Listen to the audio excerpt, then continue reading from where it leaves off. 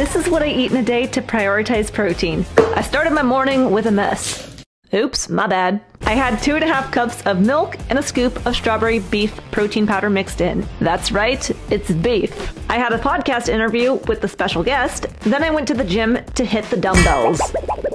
Today was shoulder day, which means 100 reps of lateral raises, followed by 3 more exercises and abs. Lunch, I popped salmon in the air fryer for 10 minutes. I paired 6 ounces of salmon with oysters and cheese. I topped my seafood with olive oil and added mustard because oysters usually taste nasty, but with mustard, they aren't too bad. I had a few coaching calls and began editing the podcast interview while smelling the delicious pork butt that was cooking all day in the crock pot. I'd actually never had pork butt before, but just looking at that fat cap made me squeal. It was heaven. We went to a Christmas festival before coming home to dessert, a cup of yogurt and dark cherries, bringing my protein total to 150 grams.